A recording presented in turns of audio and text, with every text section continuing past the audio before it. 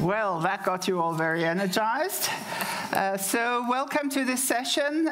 Given the importance of this issue, I personally would have wished more people in the audience because we are discussing something very critical around issues that have also sort of been spoken about again and again at this Gastein Forum, health literacy on the one hand, but commercial determinants on the other hand. And I think the issue we are looking at is really at this interface between the commercial determinants and the health literacy. And in the end, as I hope you will see at the end of this session, it's about power. And it's very much about power. If you look at some of the figures, I just want to mention one or two. The alcohol industry had 270 meetings with the EU Commissioner over the last 6 years, compared with the NGOs who had 14 meetings. This means that all the meetings held regarding direct alcohol issues, 95% represented economic interests, while 5% represented public health interests. And so as we focus on the labeling issue, we are not saying labeling is going to solve this. We are saying labeling is a key component of this. It's also to a certain extent a test case. Who is going to win in this very uneven battle? Of course, we have Europe against cancer, and there are some very ambitious goals until 2025. You might say a word or two more about that. There are WHO action plans on alcohol, but it seems, and for me again, to some extent, the level of audience here reflects that alcohol is not seen in the public health debate or taken forward with the kind of energy that would actually be needed. And some people don't want to touch it with a barge pole. So I think just put yourself in that mind frame as we take this issue forward, because at the same time there are opportunities. We want to grab these opportunities, and we are particularly also looking to the Belgian presidency of the European Union to help take some of these issues forward. So this in terms of framing, and I have here with me on stage already Carina Ferreira-Borges, who deals with this hot topic at the World Health Organization. And Carina, I just wanted to ask you to sort of set the scene, the stage as well for people here in the room. Please do so. Thank you very much. And I'm going to move into office. You will understand why very soon. Okay. So I will. We thought that it would be very interesting to look a little bit backwards and see what has been done in terms of the alcohol labeling in the European Union.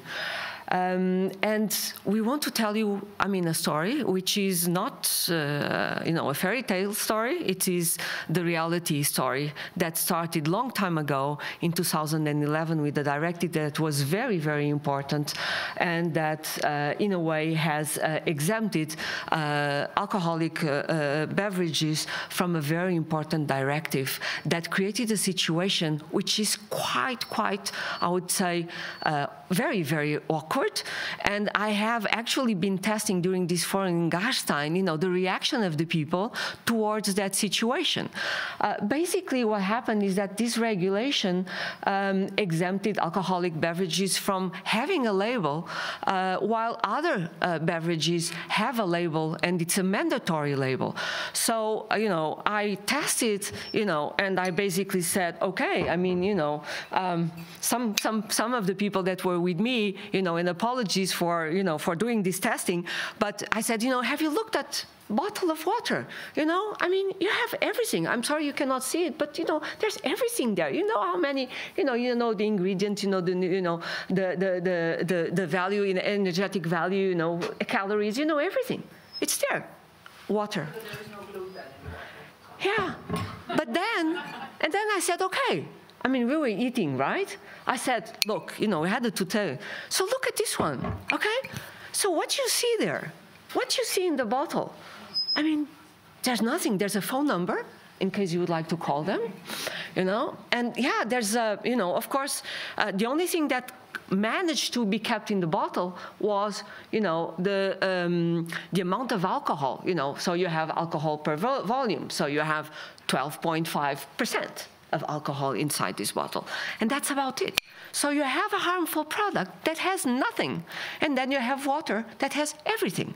And if you buy one bottle of wine that has no alcohol inside, or beer that has no alcohol inside, you will have all that is here, because it's mandatory. It's below those 1.2%. So we are in a situation where, I mean, this time, 2011 created a directive that exempted alcoholic beverages, harmful product because alcohol is inside, is harmful for health, out of any kind of legislation that would allow consumers to have information on what is inside the product that they are consuming. So, regardless of this situation, the Commission was supposed to produce a report in 2014, and in that time, the report didn't come, 2014, there was no report. Well, what happened? It came in 2017. But just to say that in 2011, and I did a lot of also, you know, some discussions because I was very intrigued by the fact, you know, why did we come to this situation? And it seems that there were several reasons, including the fact that member states were not really interested in pushing this agenda. They did not find that it was important. And so we went through a period where, you know, all of this has been moving. We are now in 2023, okay, and until today, we have no labeling proposal. Volunteer agreements from the industry on QR codes that have been, sent out by the spirits industry. Beer has started to put some information on nutritional values, but nothing on the health harms that are part of this.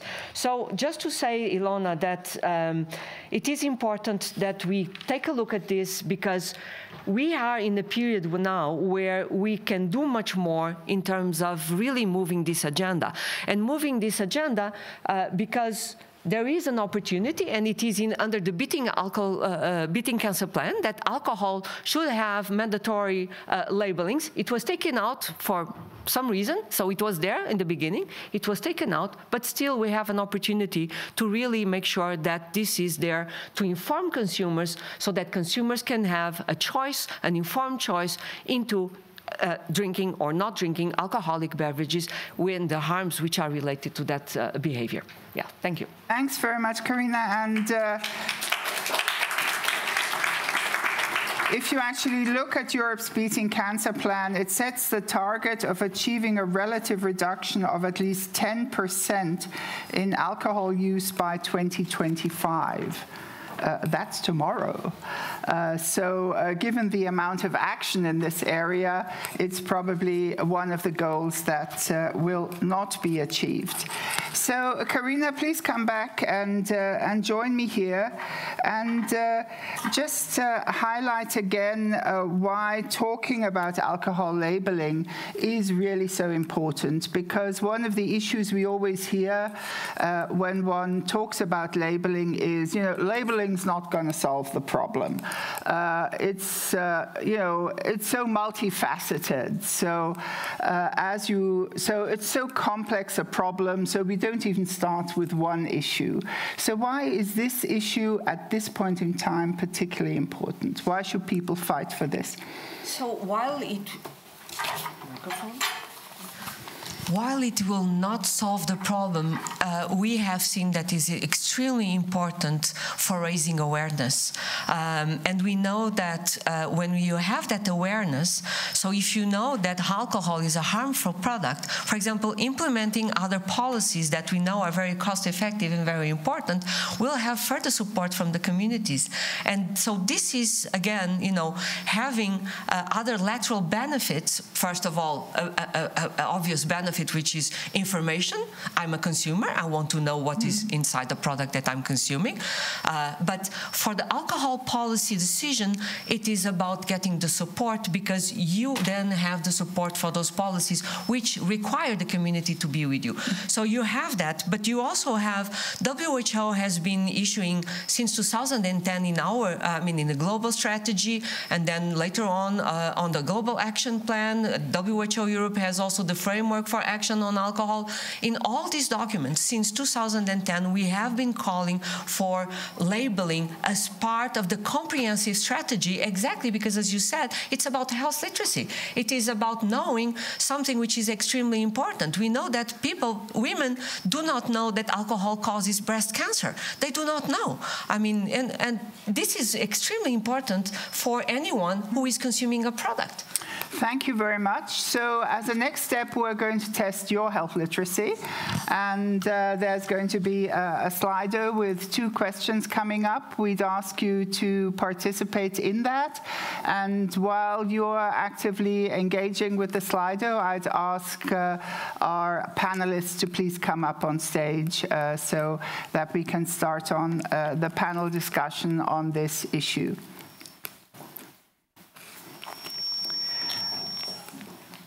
You're only going to see the results later, so be patient, but that also means it gives all of you the opportunity to participate in this. I'm very happy that we have this broad panel with a lot of experiences that they can bring to the table. I just want to introduce them. We have Frederick Woods, who is the Public Affairs Manager from Systembolaget in Sweden. We have Ancela Santos, Senior Health Policy Officer from the European Consumer Organization, focusing particularly on the cancer issues, if I understand correctly. We have Nikhil Gokani, the lecturer and assistant professor of consumer protection and public health law, University of Essex, who's going to help us understand some of these terminologies that are being used. We have Sheila Gilhini, who's the CEO of Alcohol-Action Ireland, and you will hear from them in the course of our discussions. They will put different perspectives on this issue of information, health literacy, etc. So, Ansel, I'd like to start with you in asking you, as a consumer organization that has this great interest in empowering consumers, you don't only want to give information, you really want to empower them. How do you see this debate? Would this alcohol labeling be exemplary? Would it start a movement towards empowering consumers in a better way? What is it your organization aims to achieve here? Yes, thank you. Well, first of all, many thanks for the invitation. So at BEUC, we represent 45 consumer organizations across 31 countries in Europe. And among other things, we work to ensure that consumers can make informed choices when they go to the supermarket. But we know that in general, the knowledge of consumers about the ingredients and the nutritional content in alcohol products is limited. And a key barrier, as we've seen with Karina's example, is that when they go to the supermarket and they checked for alcoholic beverages like wine, but also spirits and others, so they don't find all this important information on the label. And that is an issue. It is a problem. Of course, from a consumer and health perspective, we consider that it's absolutely, there's no justification whatsoever for the exemption of alcohol's industry in the food information to consumers regulation. On the contrary, consumers have the right to know that alcohol is very, very calorific, and we will see the results of the survey in a short while. So we're talking about several calories per gram, which is almost as many as the amount of calories in a gram of fat. And to give you some concrete examples of what this means, so drinking 4 bottles of wine, 12% strength a month, add up to a yearly consumption of 32,400 calories, and drinking 5 pints of 5.2 strength lager a week add up to more than 57,000 calories a year. And in addition, some food, alcohol beverages contain a lot of saturated fat. For example, let's take Baileys. And there can also be a lot of sugar in alcoholic beverages. For example, if you take a pre-mixed can of whiskey and cola. So there's clearly potential for those consumers who drink alcohol and who want to reduce their intake of calories, saturated fat, or sugar to do so if they have this information. And we know that they want to have it. There's, for example, a survey that was done in 2014 showing that consumers have a big interest in having for alcohol beverages the same kind of information that they have for other food products and non-alcoholic drinks. And there's also a study that was funded by the Commission and also published in 2014 that showed that when consumers received information on the amount of calories in alcohol, so amongst those surveyed, 16% then said that they were planning to reduce their alcohol consumption.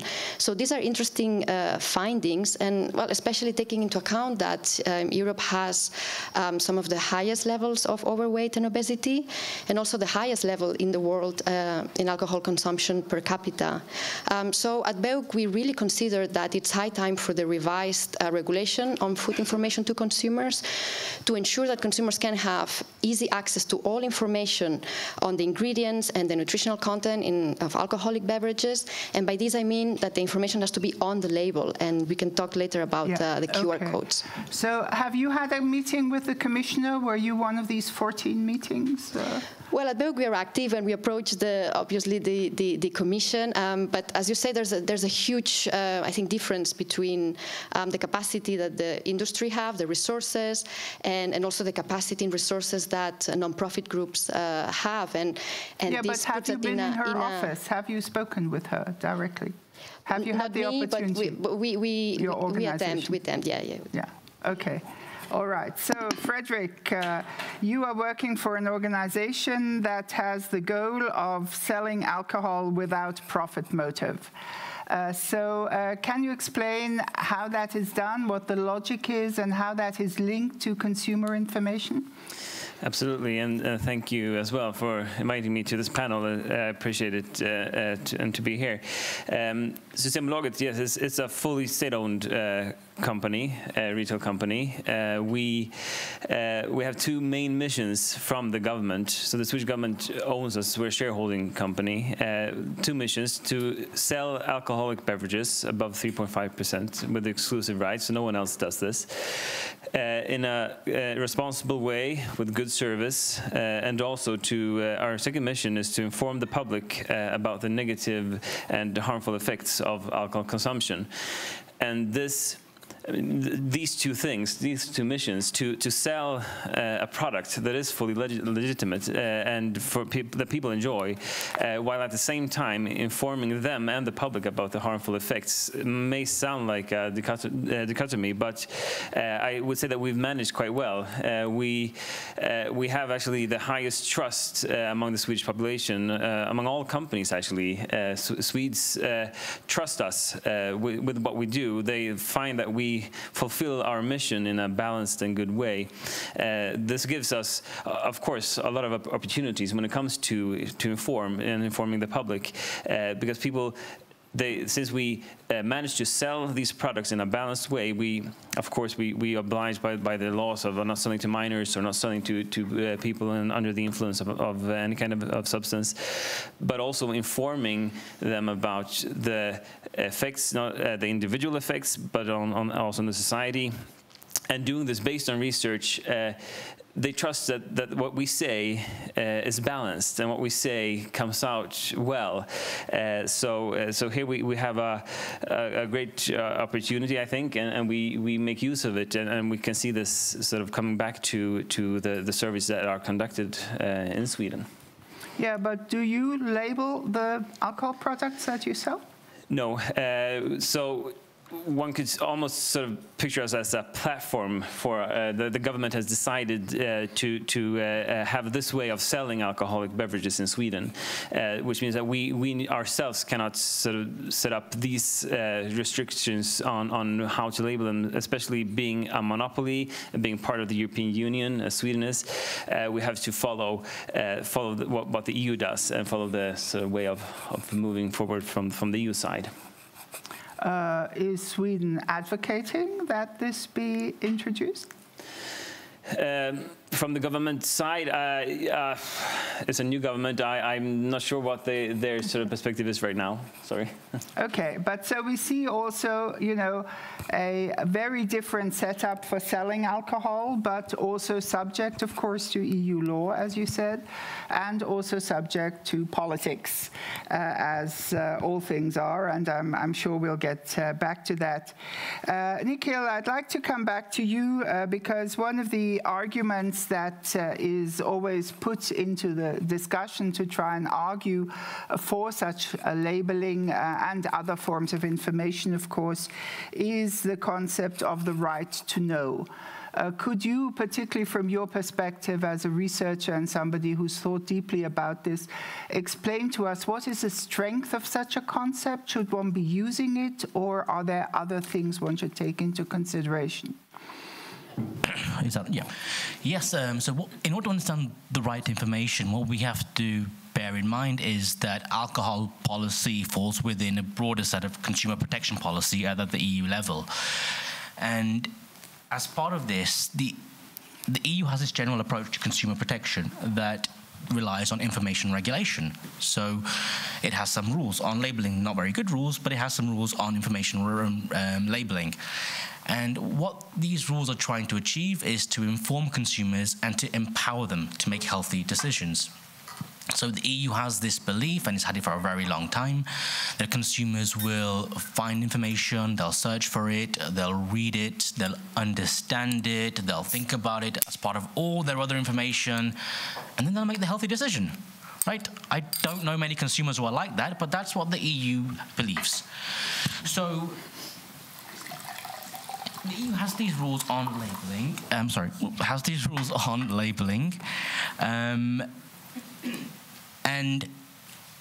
But what it can't do, part of the reason behind this is that it cannot introduce rules that are purely designed to promote consumer protection and public health. So what the EU can do is harmonize the rules around the free movement of goods and services. And in doing so, it can take a high level of consumer protection and a high level of public health. So this is what we're trying to do. We're trying to manage and balance trade and consumer protection. And this is where the right to information really comes in, because there's a growing momentum over the past few years of a rights-based approach to promoting healthier environments. Because human rights, they're inalienable, they're universal, they have a legitimacy to them that other arguments don't necessarily have. So, unfortunately, at the EU level, the rights for consumer protection haven't been particularly strong. So if we look at the EU's Charter on Fundamental Rights, it doesn't have an enforceable right to consumer protection. But there are so many references to the right. So if we look at Article 169 of the EU's constitutional treaty, the Treaty on the Functioning of the European Union, it states that there is a right to information. If we look at Article 1 of the regulation that Karina's mentioned, the Regulation 1169/2011, it states in Article 1 that the consumers have a right to information. So it's odd that we have all these references, but we don't actually give consumers much information. So if we look at international law, and this is a part of EU, international human rights law is a part of EU law, that has a much stronger framing. So this is about creating a legally enforceable right to information, something that would give the commissions, to almost force them that they have to do something about this. But there's another angle. Very short. Okay, there's another angle, it's framing. It's about the right to information, it's about framing, because when courts assess measures, it's about what's our strongest argument, and our argument is that the strongest one we have is that it informs consumers. Thank you very much for that. And of course, if there's all this talk about the European Health Union and how it should be moved forward and the dimensions that it should have, I believe this is one of the elements that we really need to bring into this debate. I'm not seeing it in that debate sufficiently, just as health promotion and prevention are not there sufficiently, commercial determinants are not there sufficiently, health literacy is not there sufficiently, but definitely that right, not only the right to health, but the right to information linked to the right to health, I think is absolutely critical. Sheila, Ireland has moved forward. It says we're not going to wait. What's happened there? Absolutely. So just for the benefit of the audience here who might not be as immersed in alcohol or at least alcohol policy, I should say, as we are here. So very recently, back in May, our government moved ahead with a proposal, actually with legislation which had been passed in 2018, but which had to go through various stages. And the upshot of that is that in 3 years' time, there will be comprehensive labels on all alcohol products. And the reason that we're able to do that is that health is a nation or a member state competency. So, you know, just actually going back to Frederick's point about Sweden and needing to follow the EU, that's actually not the case. If a member state is able to demonstrate that there is a compelling reason to take a particular action and that the action is proportionate to the scale of the problem that's there, you can take a particular thing. So in this case, we have been able to go ahead with this type of labelling, and the reason, and the reasons that were put forward by the Irish government to the EU about this were very compelling. So, for example, when you look at the label there, there's some basic information there about the amount of grams of alcohol, the amount of alcohol that's in the container, about the energy value, but there's a warning about not drinking in pregnancy. Ireland, for example, has the 3rd highest level of fetal alcohol spectrum disorder. You can't change your Slido answers, by the way. Okay, go on. We have sadly, we have the 3rd highest level of FASD in the world. So that in itself is a very compelling reason, to have a pregnancy warning. Other countries have that. France, for example, would have a pregnancy warning and has had that. So again, you can see that member states can take these individual actions. When it comes to liver disease, we have high levels of liver disease. And not only do we have high levels, we have very poor outcomes from liver disease. It's the one illness in comparison to other illnesses, like, for example, heart disease or cancer, where we're not seeing improvement, we're seeing disimprovement. We're seeing more people with it, we're seeing more people presenting at later stages and more people simply dying from it. So that's liver. And then cancer, which is a really important one. And it's very important because people simply are not aware of the link. We would know from our own surveys that have been carried out in Ireland that about 20% of the population would have some knowledge of the full linkage between alcohol and cancer. In Ireland, we have about 1,000 cancer cases every year. And even just come back to breast cancer, which you had mentioned, about 1 in 8 breast cancers in Ireland arise as a result of alcohol. So for all of these reasons, Ireland, put forward these, this legislation. Let me ask you, Sheila. I mean, we have those data for many countries, and they don't do anything. Yeah. So why did Ireland? What was the political constellation that led to Ireland taking this action? I'll say that it went back quite a long way. It goes back to a report in 2012, a commission which basically looked at what could be done about Ireland's alcohol problems. And a whole set of proposals were put forward. So there was a package of measures which included things like minimum unit pricing, restrictions on advertising, restrictions on availability, where you would actually see it in a place. And then the labelling was a part of that as well. But it took huge amounts of effort from public health advocates to get this over the line. And the cancer one in particular, it was the Irish Cancer Society put it forward as a particular measure to be there. But it has taken enormous levels of advocacy to get it passed, to get it over. Yeah, and I think that's a really, really important point, you know, this absolute need for advocacy, but also who actually identifies with this advocacy. You know, you need the cancer groups, you need the health promotion groups, you need the public health community as a whole. You need to say, yes, labeling is only one part, but if we take that step, we're going to be a step forward. So creating those kind of coalitions also with consumer organizations, as we've just heard, I think is a really, really essential issue. Now, you've seen some of the answers from the Slido questions. We'll show you the results, and you can see here that it's, well, at least the majority. Why don't you comment on these results? Yeah, so we can see for calories, yes, half, so 57%, so not all, but half of you have got it right. So yes, this is the correct answer. So still half, huh? Shall we go for the next one? Yeah, let's look at the next one. Okay, so yes, so almost all of you agree that alcohol causes liver cancer. Female breast cancer, that's very good that we could see this level here. And I gave you a hint, huh? So I'll take that one, because we haven't been able to see this in the surveys that we have been doing. We did a quite large survey with more than 15,000 people, and I can tell you that less than 15%, and it goes a little bit what you were saying, you know, do not know that alcohol is related to breast cancer. And then we have the colon cancer, which is very important, and it's good that that this is here. And yeah, skin cancer. Skin cancer comes very often. We don't understand why. There's no evidence that alcohol causes skin cancer.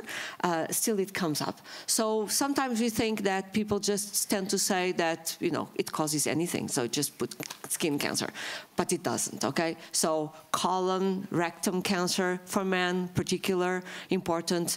Breast cancer for female, and of course liver cancer, both for men and female, are very, very relevant. So, yeah, we have a very literate audience. Well, I'd be less optimistic about that, looking at the previous slide. So I think, yes, the cancer, I think, has entered at least the public health community, thinking of the link with alcohol, most definitely. But I think, you know, when we just go back to the first question. Can you go back? Yeah. I think here on the calories, and you gave us some quite startling figures, how it sort of adds up during the year. That is something I think we will still need to work on, particularly, you know, if.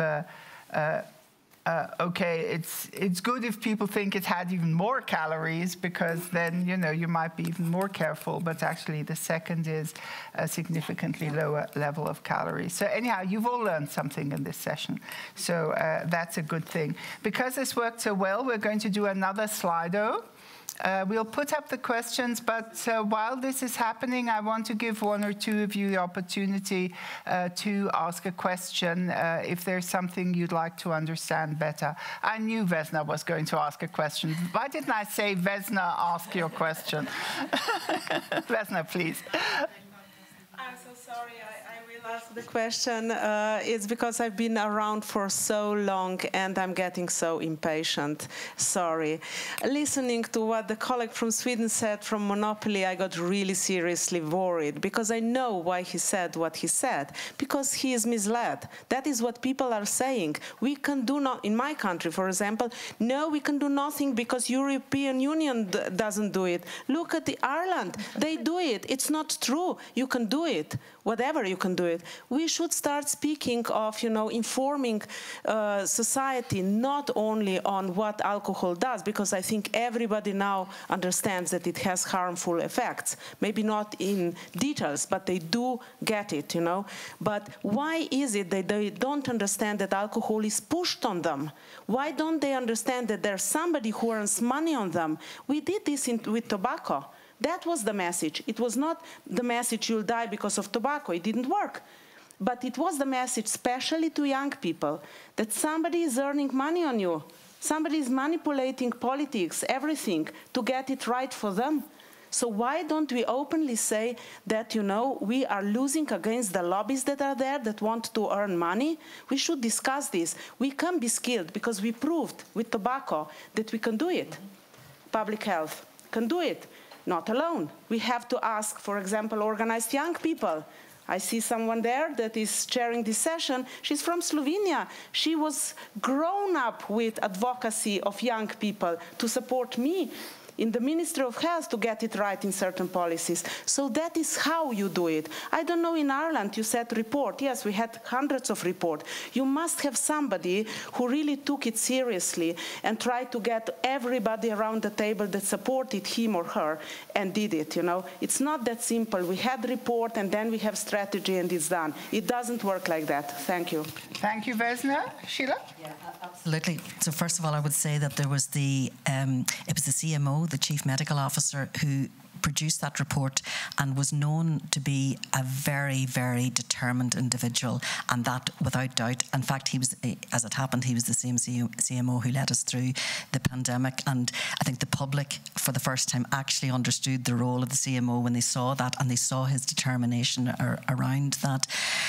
But even with such a CMO, what was needed was advocacy from multiple different angles. So from our perspective, we started an alliance of about 60 organisations, which included people from Women's Council, because we were talking about links with domestic violence, included things like the Cancer Society, Heart Foundation, children's organisations. So there was multiple different voices, and that legislation covered many different things. So when certain things was being discussed, so maybe, for example, advertising, should it be on the streets close to schools, we were calling on the people in the children's kind of sector or the education sector to make very informed points that we would have briefed people on. When we were talking about cancer, we handed over to the cancer experts to do that. But there was an enormous amount of knocking on politicians' doors. And I would always say, funny enough, we were just saying, did you get a meeting with the commissioner? Yes, these are very important meetings to get, but actually you need to start local. You need to start with, so from a European perspective, I would be saying you need to be knocking on the doors of your local MEPs and making the points and drawing out the data that's relevant to that individual politician's home constituency and trying to make the points, through that. I didn't mean to gloss over in any way, we had a report from, hey presto, we got that. It did not happen like that. And not only that report came out in 2013. You will not see these labels till 2026. So that'll give you an indication of how much work, and in fact, who knows what might even happen before that. But I would... Thank you, Sheila, and that indicates what we had said earlier, that the interesting thing about alcohol is that it touches on so many lives, on so many issues, and therefore, if you do organize and organize well, as you indicated, you can have everyone from women's groups, violence groups, health groups, etc. But it needs a strong focus. And I think in your case, again, we hear how important chief public health officers, chief medical officers can be in moving an agenda forward. So why is Sweden not doing this? Sorry, I'm really not representing the Swedish government, and I think that your question should be actually pointed to the Swedish government rather than me as myself. I fully understand the situation, and I'm not going to consider myself misled. Yeah, no, not only government, but you heard there was a community movement. Of course, and we see that as well. Is there a community movement in Sweden against alcohol? we see an increase, and sort of jumping on what Ancela mentioned before about what consumers want. We see that, of course, we see an increasing, as in many countries, an increasing sort of consumers wanting to know more about what they do and being able to make health-conscious choices, and that is, of course, raised in our stores as well, and with us as well. But sort of being an alcohol political tool, as we are, and doing retail, we, of course, sort of, it has to trickle down from the government, and they have sort of to point the direction on what to do and not to do, and these sort of questions on how to, whether or not to put labels on. But have sales gone up or gone down? So we had, during the pandemic, since no one had, we were able to travel, we had a slight increase, but sort of after the pandemic, we've seen it's gone down again. So it's sort of, and consumption, of course, follows the trend, as in many countries, it goes down. So, yeah. So thank you for that. I do have to press on now, I'm sorry, but I hope I can bring you in afterwards. Let's have the next Slido question.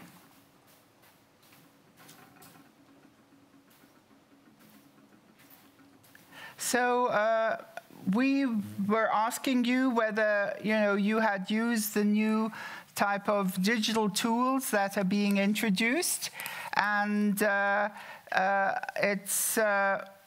it's one of the strongest arguments around the QR codes.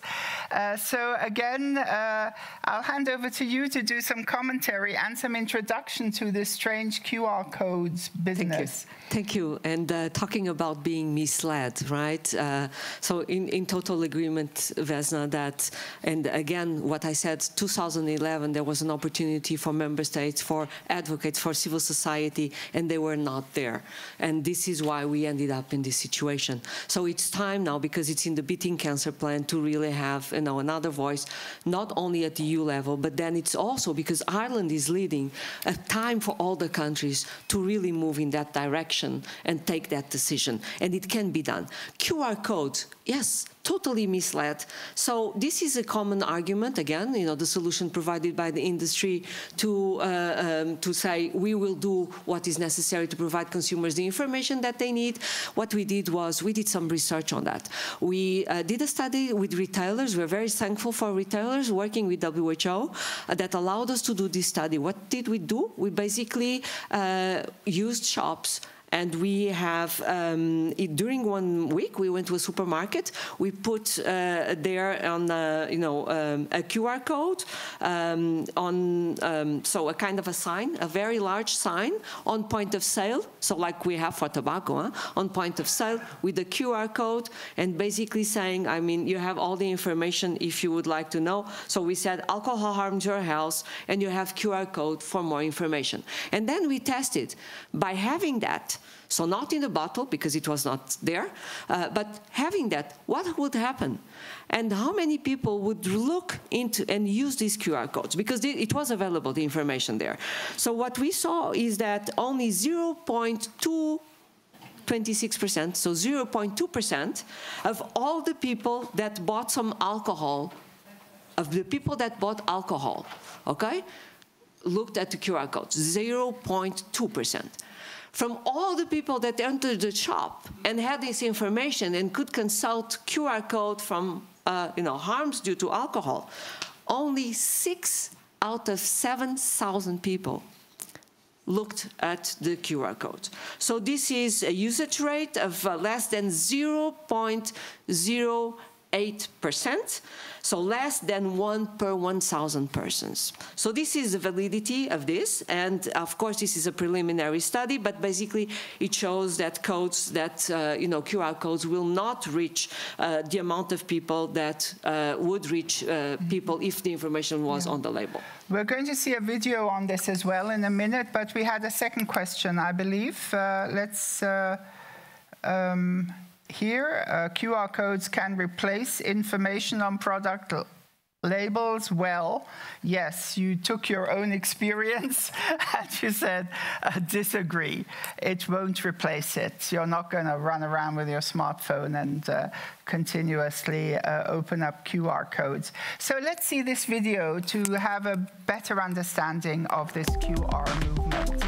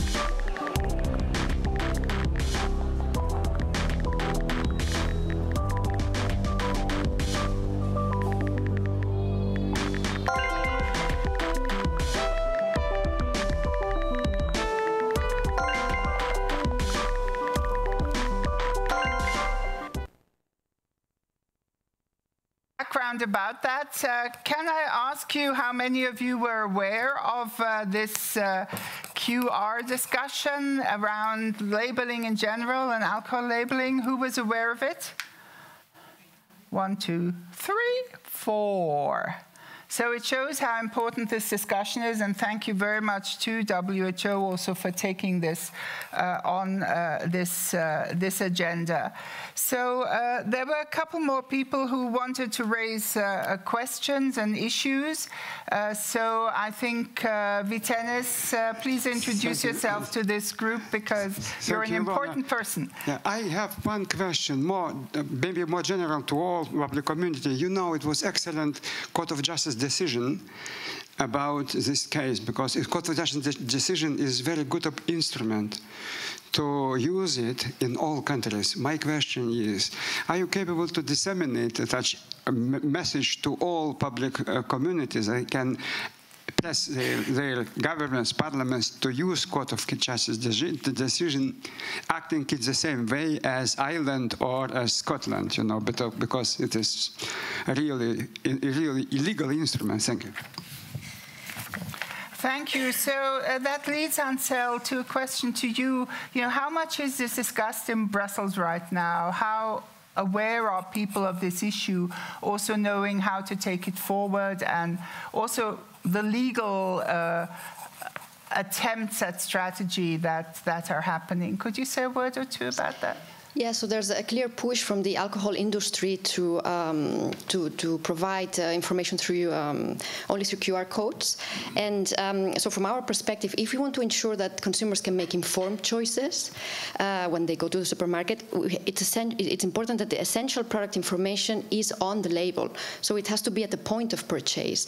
And at BEUC, we are not against digital means of information, but our position is that, first of all, they have to be, these QR codes, privacy friendly. And they can only complement, but not replace, complement the label. For example, by providing information that could be a bit more superfluous, but that consumers might want to check when they're at home, like, for example, the history behind, you know, some wine producer or cocktail recipes. But information about the ingredients and the nutritional content must be on the label. And it cannot be the case that alcohol producers can decide, as it is today, which essential information they provide, to which extent, and by which means. And I'm going to give 3 reasons of why moving essential product information online is a no-go. So first of all, it takes too much time. Decisions at the supermarket, when we go there, we take them within seconds. We go in, we get our things, we go out, and it's unrealistic and unfair to expect that people will take out their phones, scan the QR codes, and then have the time time to navigate through these websites to find the information that they are looking for. These are time-pressured environments, so the information must be handy.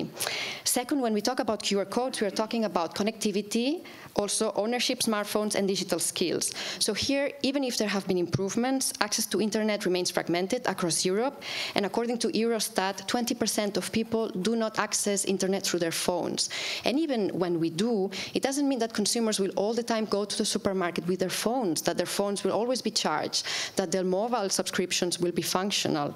And if we think about the older people, they face more challenges, and not because they have maybe a smartphone. It means that they will be able to use it in all the different contexts and situations.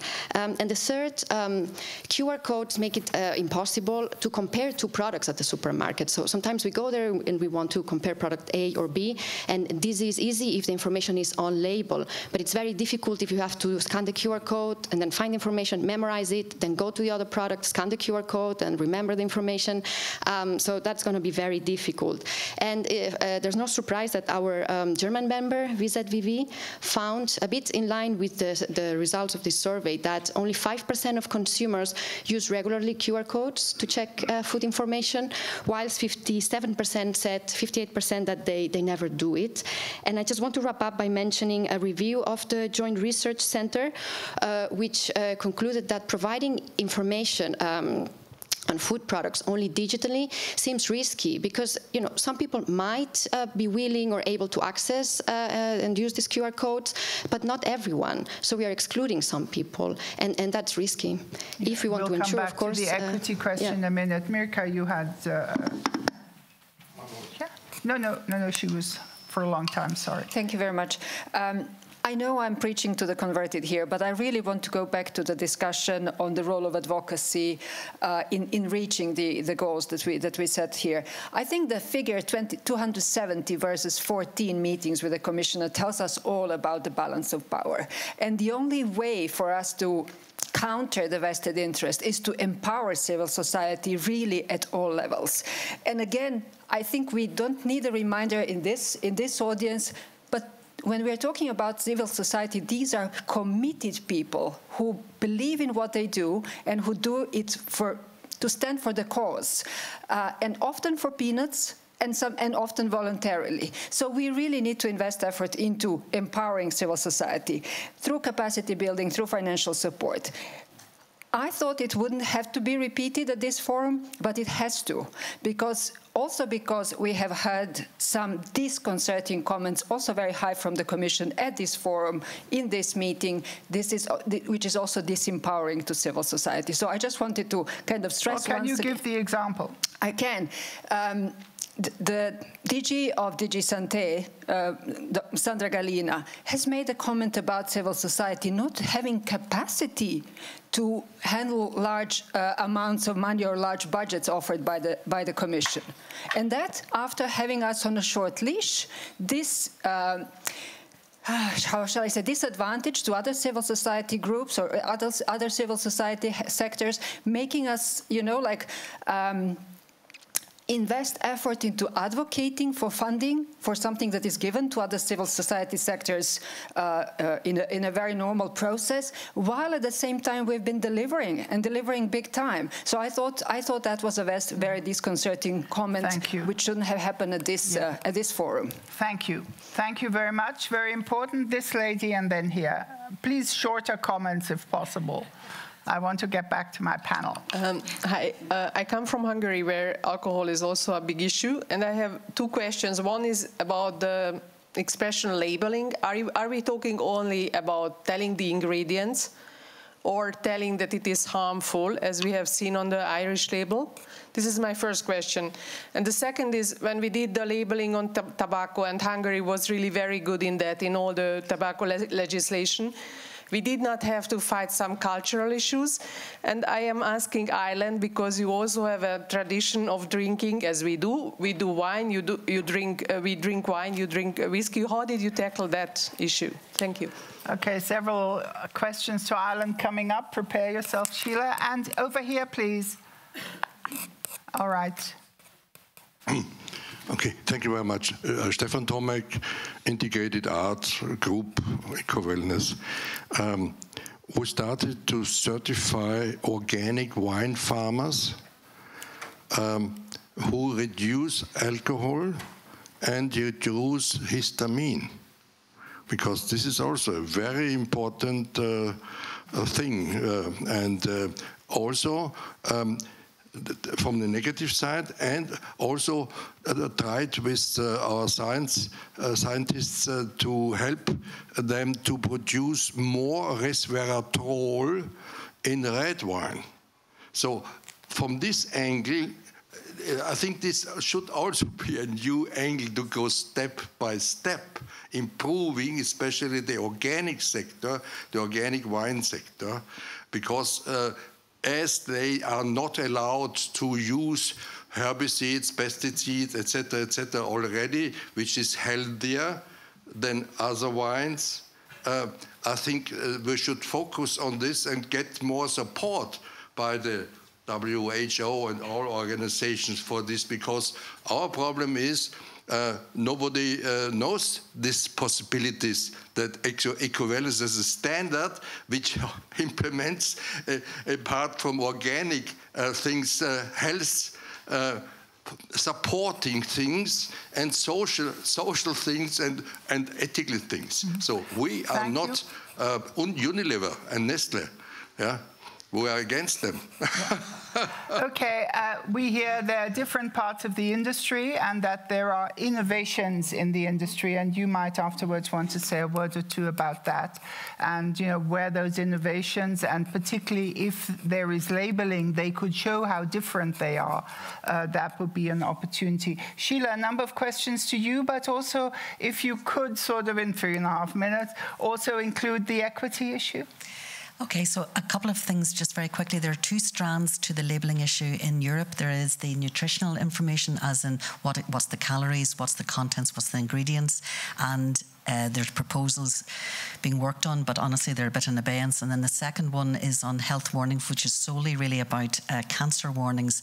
So the two are kind of moving in parallel, and they're really being dealt with in two different ways through the Commission, which is unsatisfactory. And that's all I can just say, that it is unsatisfactory, and it does need kind of working on both simultaneously.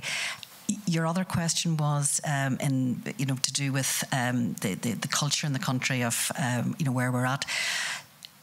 The people are ahead of the politicians on this. People know we have 15% of our population in Ireland have an alcohol problem. That means there's hundreds and thousands, millions of people in our country who individuals and families are affected by alcohol. So we would have seen polling data, for example, just on the labelling itself, 70% of the population were firmly in favour of having this information.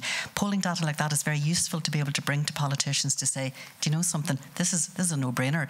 Our opposition is not the public. Our opposition is the industry on this, and we need to be making it very clear to our politicians that actually people want support there. From an equity point of view, I'd say most people who are in this room will know that alcohol disproportionately affects those in lower socioeconomic demographics, and we see it in all sorts of different ways in terms of health outcomes, but also in terms of the environment, that you get more alcohol outlets, for example, in areas of deprivation, as you do with gambling outlets and unhealthy foods. So there's all of these things that are there.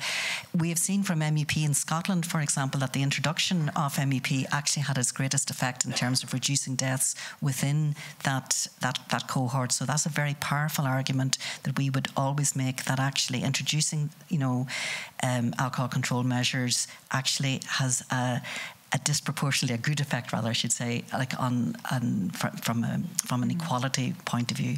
I hope that covers everything. Thank you. That was very informative, and it takes me back to Michael with this, because there are different ways of using this term proportionality. We heard it here. It disproportionately affects poorer people, disadvantaged people. It has effects on all other people with less power, but interestingly enough, this notion of lack of proportionality has become an issue that the industry has put forward. What is meant by that? How do they argue? Yep, so this is a very complicated area of law, but I'll give the simple version. Proportionality is essentially saying don't try to crack a nut with a sledgehammer. So measure must be not go too far, it must be in proportion to what we're trying to achieve. But if we dig a little bit deeper, proportionality, the principle, has two limbs to it. One is necessity, the other is suitability. So if we look at suitability, and we look at the suitability of labeling, particularly warning labeling, what we know is, firstly, that it's for the national courts to decide. So when these measures are challenged, so if Ireland is challenged in court, it will be for the Irish courts to decide whether a measure is proportionate. So, and they have, the national courts, a degree of flexibility to take into account scientific uncertainty, particularly for measures that haven't been tested on a mandatory basis before. So there's some openness there. But what suitability is trying to look at is whether it achieves its objective. So does labeling inform? And yes, it does. Firstly, as we've heard, there is a deficit. There's a deficit in consumer knowledge, and we know that labeling informs consumers. This cannot be disputed. This has been the core of EU law for decades. It's what every organ of the EU has stated very openly. Labeling informs. And then we look at necessity. So this is trying to think about if there are multiple different things that a member state can do, and one is, or a few are less intrusive to trade, then the member state is required to choose the less intrusive one. But that only applies where the measures are equally effective.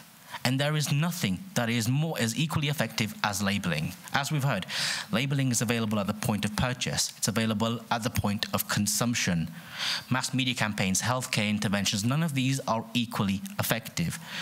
And so it's for the national courts to decide based on a reasonable analysis of the evidence. And under that, I think proportionality is satisfied. I don't think we're going to face major hurdles there. Thank you very much. I think that's an important information for all advocates, and to follow through on that, how one can construct an argument, and also to be informed about how the other side argues. There are some questions that have come in from colleagues who are online, and there is, this question, I'm going to put it to you. How strong is the alcohol industry in Europe as a political actor? How can one answer that question as WHO? I mean, you showed some numbers, right? Yeah. I mean, 240 or 70 against 40. Huh? How strong can this be? I mean, but it can be even stronger, not only at the Commission level, but also with governments. I mean, you were talking about, taking this to European Court, but it costed a lot of money. It costed 5 years of a fight to Scotland to make it, and the only thing that was wanted was to protect the health of the population. So do we need to spend money of contribution which could be handled to health in a court fight to prove that this is a needed measure when the only thing that we want to do, and the Prime Minister wanted to do, was to protect the health of the population? So are these the behavior that we expect from economic operators in a country? I mean, yeah, that's a question. And this is, again, about power, right? Thank you. And the other thing that I would like to say about this is, okay, I mean, economic operators have a role. WHO has set that role very clearly in the Global Action Plan. As producers, they do have a role. They do not have a role in the policy making. They're not health actors. They have a role as producers. Like any other sector, economic sector has contributing to, the different functions that they have in society. And there's a lot that can be done. I mean, it's not up to a health institution to define what the economic operator is going to do in their function, but there's a role that can be explored, and that we hope that economic operators will not go against governments that want to protect the population, but align their businesses to a health, with a health focus, not a harm focused, but health focused, in line of what the population and what the government is seeking to do, which is to protect the health of the citizen. And I just wanted to say something about, I mean, something that Sheila has hinted and that you said, which is it's very dangerous to have two discussions that are not following in the same direction, which is the information and the nutrition discussion cannot be separated from the health discussion.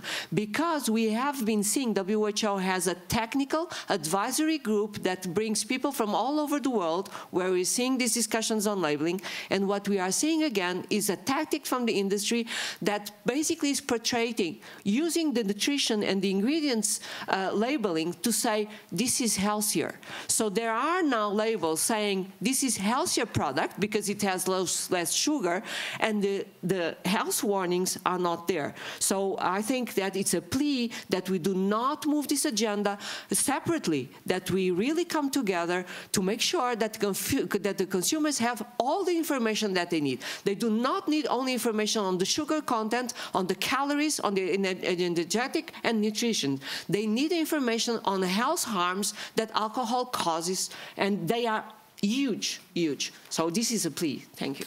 Thank you, and that's very, very helpful. You wanted to add something really short? Very shortly. It's just like I agree with Milka. Civil society plays a crucial role in this debate, but we need support, and I fully endorse what Milka said, that it needs to be supported. Thank you. I think we all agree on that. There were some other questions here that I don't see anymore, but there was one issue to say, if we're discussing, this labeling, if we're discussing the QR codes, doesn't that lead to even putting more responsibility on the individual in relation to a problem that is truly social and that is influenced through marketing and all kinds of other commercial determinants?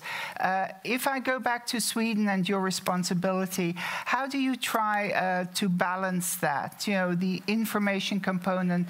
You hinted at some environmental components, which are obviously, how easy is it to have access to alcohol and things like that. Can you place that in a way? Sorry, in like balancing in the way we inform? How do you balance the information, how do you try to avoid putting all the responsibility on the individual? Yeah, and this is might not be a sort of specific communication thing that we do, but we structure our stores, for example, so that it's always the shortest way through the store. You don't spend too much time in the store. You should always see the cashier, so you move quickly and do not buy more than you sort of intend to. We have different ways in the store that sort of nudge the consumers to be able to leave products at the cashier if they feel that they don't want to buy this, so they shouldn't be pressured to buy it. We don't have buy 3, pay for 2 campaigns. And this might sound strange for a company, but that's because it's in our role and it's in our mission. Not to make people buy more or consume more. So we have our ways, and also in our online store, we don't have any campaigns or maybe you should buy this if you want to looking into a certain product. So we definitely do things to sort of help consumers also to buy less. Thank you very much. We're at the end of this session, but before we close, there was another question here, and again I have to turn to WHO because we've not talked about alcohol advertising at all. Would you like to say something? Sure. So evidence is there. We know that by being exposed to alcohol marketing, we change our behaviors. Children start to drink earlier, and also the way that they drink is changed. So there is more harmful patterns of drinking by the fact that you have been exposed to alcohol marketing. Alcohol marketing is everywhere. We are very concerned with the new ways of marketing to children, the new ways of marketing to young people that are very are out there, especially in the digital sphere, not being able to be controlled as they should be in terms of protections of children. And we know that this will have an impact in terms of the behavior. So indeed, it is extremely important to address. WHO has been calling for restrictions and even total ban on alcohol marketing as a way to protect the population and and to bring the changes that are needed. Thank you. So maybe there's 3 or 4 messages to take from here. We do need empowered consumers. Obviously, the solution to this issue are not QR codes, and I won't go into any detail. I think we've discussed this in a very good way. I think we do want to see the alcohol issue as part of a European health union that is responsible, that puts the health and well-being of Europeans first. And I believe Gastein can and should be a forum. It is already working towards a European health union, and this dimension of the European health union that's not really on the agenda yet is something. I think all of you should take the point that was mentioned earlier also by Vesna. You have to create a movement that answers to this political power and pressure, that gives a signal to the Commission and also to Member States. And please remember, there are European elections coming up. Please do work locally, find out who your MEP is, and make sure that they are aware of this issue. I think this is my personal opinion, but maybe you also want to give this message. I think the European Health Forum Gastein has a great opportunity of being an advocate for this movement. And there have been meetings on this issue at Gastein regularly. I think we should push it higher on the agenda. I definitely will do so as Vice President of the Forum. But I think it would be important that those of you on the panel and in the audience who think this should be an issue to take forward also give this message. You're involved, have to do some evaluation of this session. So that's a message you might want to give, but also in other conversations. Now, we are very lucky, and I ask you to stay on for 2 more minutes, that the former Commissioner for Health is with us, and he wants to give you a last message. Please, please, please take your phone. My single message, not to go through the court, because it's costly, but please use Court of Justice precedents in your countries, pressing governments, national parliaments, and local parliaments, because it is so important tool, to achieve, results. Because please use it, because it's such Court of Justice precedent means that it's legally binding to all in all countries. Please use it, not to going through court, but to going to direct your actions. Thank you. Yeah, thank you, Vytenis, and it shows that takes courage. There was a time when there was a very courageous health commissioner in the Commission. No names will be mentioned, but they are here. And I think that is also something we should keep an eye on, that the appointment of however things are divided up in the end, that the commissioner responsible for the European Health Union, and we have even spoken, there should be a vice president that's responsible for this, is a very, very important appointment. And we should keep our eye on that. We should be advocating on that. And we should be very outspoken about that. So thank you very much for your patience. We've overdrawn a little bit, but we did start 5 minutes late, so we're totally punctual, and have a nice lunch and take this agenda forward. Thank you.